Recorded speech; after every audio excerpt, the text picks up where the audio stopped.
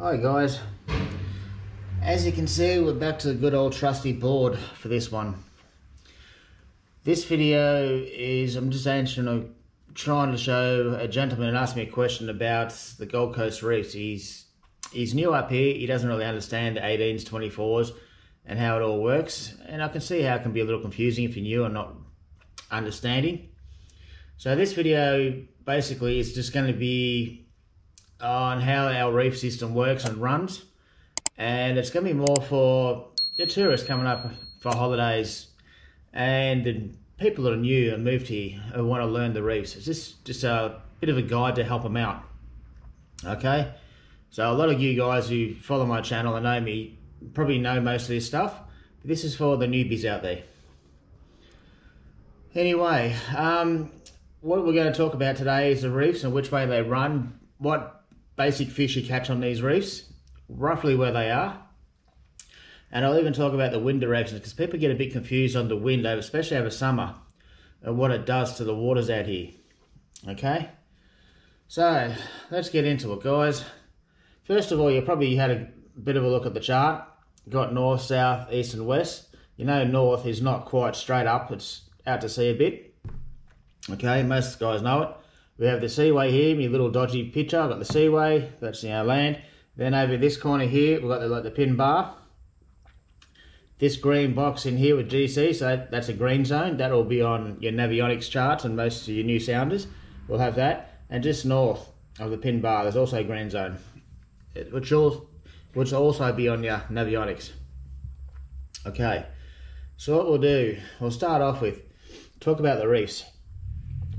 The northeast, the reefs off the Gold Coast, so we've got the 50 fathoms, 36s. I'm only starting with the 36s because once again, this is for the guys on holidays and new to the area. Most people have got small boats, so up to 5 meters. So we'll start at, I just went to the 36s because most boats can get out to the 36s and in the close reefs. We might have to do the 50s and out wider another day. So we'll start off. Even the 50s, 36s, 24s all run basically north to south, or pretty much north to south, okay? The 24s start just basically, they start just off the seaway and run south.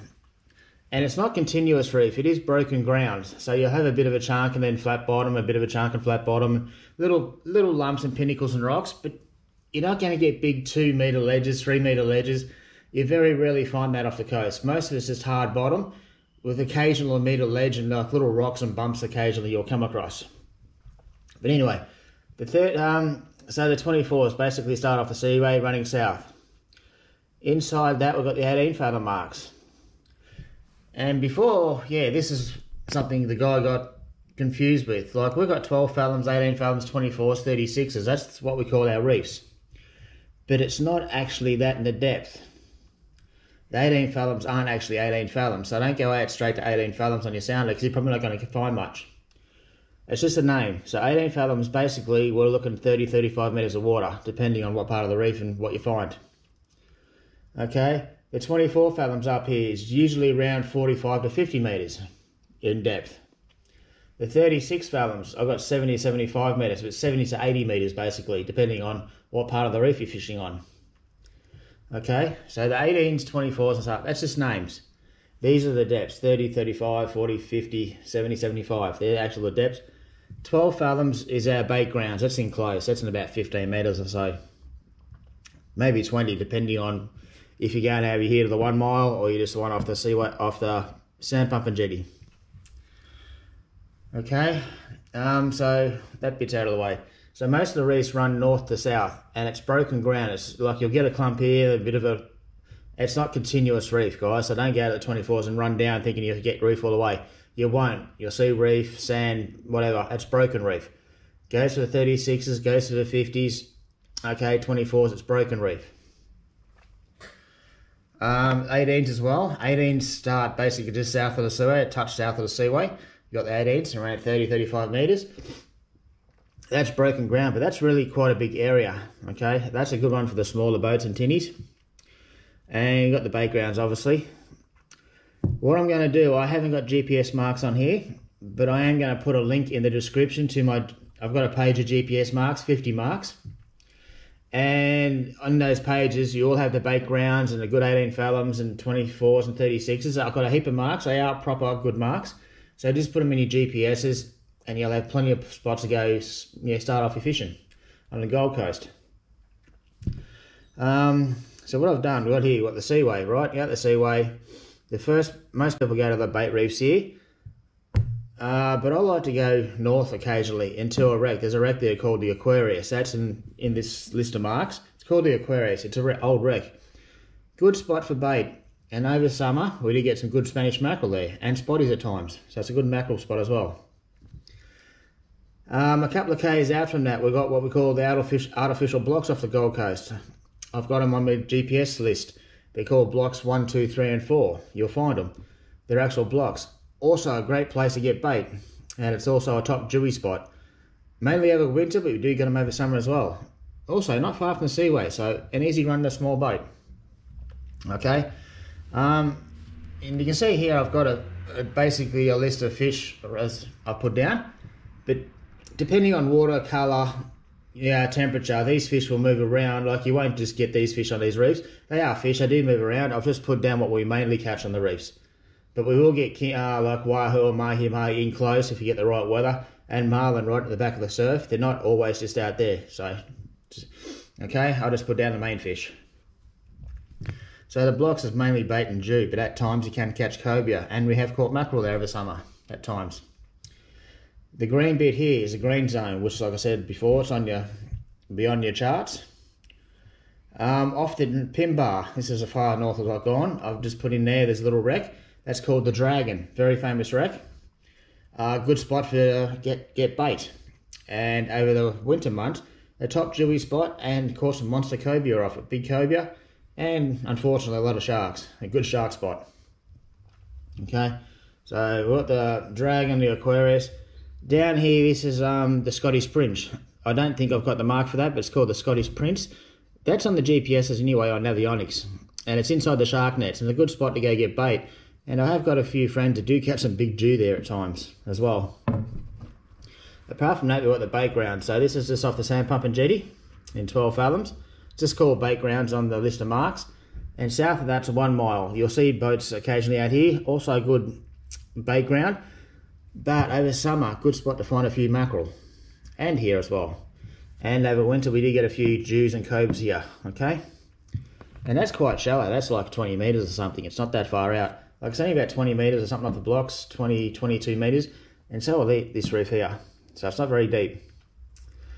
Then some of my favourite grounds, as most of you know, I spend most of my times around the 18s and 30, 35 metres. Broken ground, in the list of GPS marks I'll put in the description. Look for numbers like, there's number 17, that's a good dewy spot, and mackerel over summer. There's hook bender, great for snapper, great dewy spot, great for mackerel over summer. And all these spots around here over winter when the whales are around, good for cobes, good cobia grounds.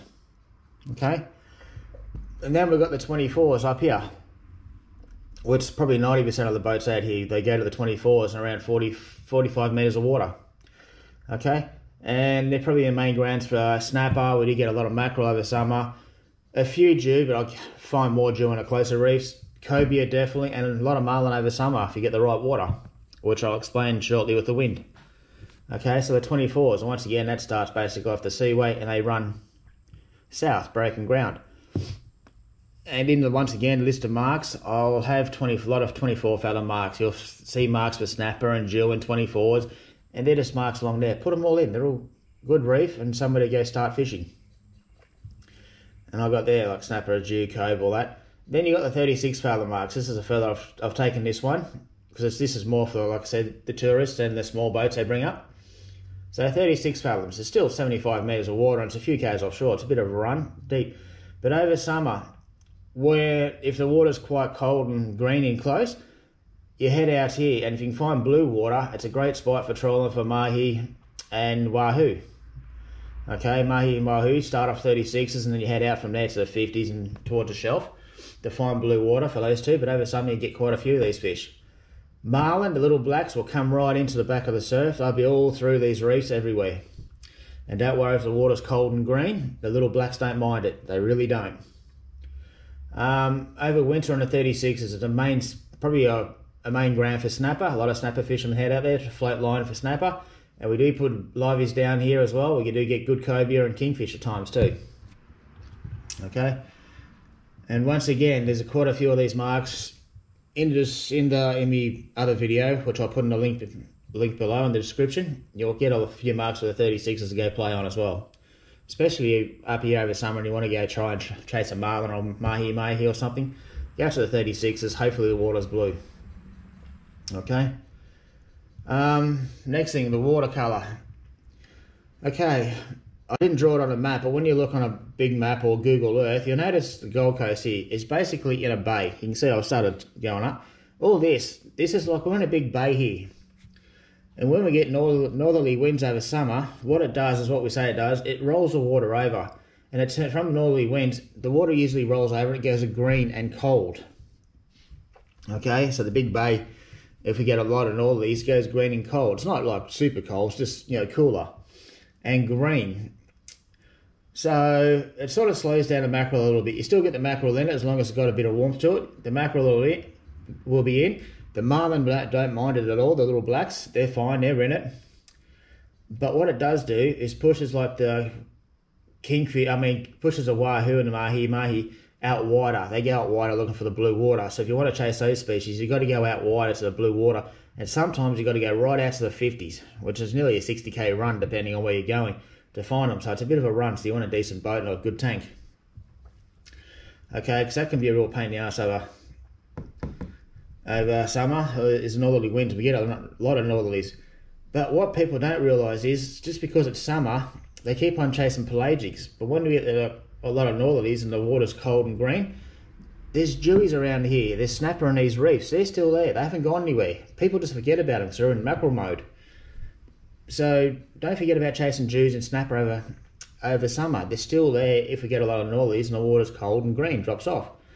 And if you're fishing for these fish and you keep on getting bitten off, or you know the mackerel are in the area, you get a mackerel as a bycatch. Win-win. It's great. Okay.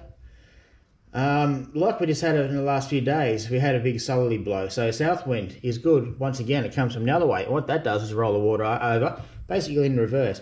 And the water will be nice and blue and the temperature goes up. And when we get big southerly busters over summer, which is great because it turns the water blue, cleans the water up, it goes warmer. The mackerel come on, you can get the mahi and the wahoo and the marlin. They all come in close, feeding on the bait grounds, and fishing is just awesome.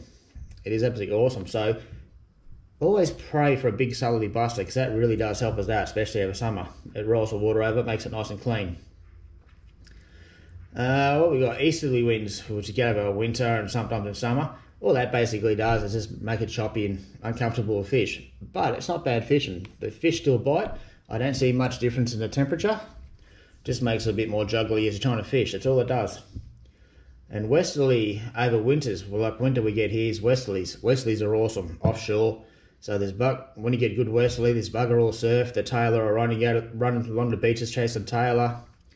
If it's a howling westerly, you can get out to these wrecks or even the blocks, these close reefs, and just sit out there and chase dew and snapper, cobia while the whales are there in a howling westerly, because it's really close to the shore, so you're safe here. You can't go out wide because it's rough as guts, but in close, and the water's usually a beautiful blue in a westerly, and clean, cold, and great time to chase dews and cobes, and snapper.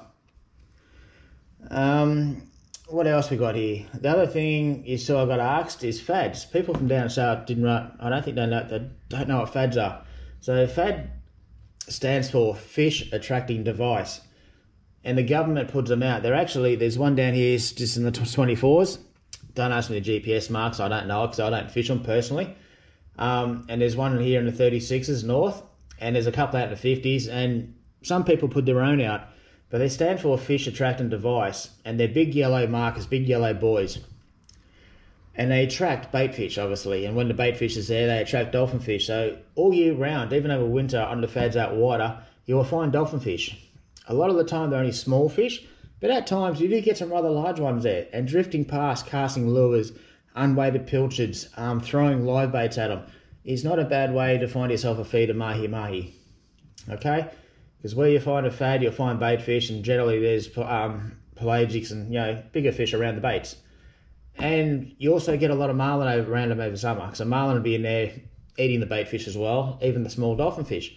So not a bad spot to trawl for a marlin as well, and wahoo. So fads, fish attracting device. You'll probably have to go to your local tackle shops and ask to see if anyone's got the marks for the exact government ones. I don't, sorry. Like I said, I don't really chase them. Occasionally I'll come across them when I'm trawling out wide and I'll just trawl past. But a good spot to get a feed if you're desperate for a feed of dolphin fish. Usually you can find a couple of small ones for a bit of fun and a feed on the way home or whatever. Hopefully this has helps you guys out understand the reefs and where they are. I've only basically, as you saw, just done the seaway here, mostly off the seaway and the pin bar. Like this, off the pin bar, we've got a reef called the Sullies. That's the 24s as well. So basically, like I said, it's broken ground all the way down. A couple of wrecks for you to go try on, catch some baits and fads. And the reefs, remember, north to south, they are broken ground. If you're not sure on what to look for on your sounder or where to anchor on them, I will put in another link to a video I done not long ago, and what to look for on your sounder and how to anchor on the reefs for your best results. I'll put a link to that video down below as well, so you can watch that and you'll get an idea what I'm talking about, what to look for on your sounder for these reefs. Because you're not going to go out there looking for big, 2 metre, 5 metre, 10 metre drop-offs, pinnacles, and it just doesn't really exist off here. The ground's fairly small, just hard, rocky, a few little lumps and bumps. But once you understand how to read your sounder, what to look for, and how the fish sit on it, you'll actually do quite well. So I'll put a link to that video down below, plus all the GPS marks down below. And apart from that, guys, I hope this helps you out a bit. If you have any other questions and stuff, just ask me in the comments. It's all good. And I hope hope the weather clears up for all of us and we get out and catch a few fish over summer. Anyway, guys, thanks for watching and I'll see you next time.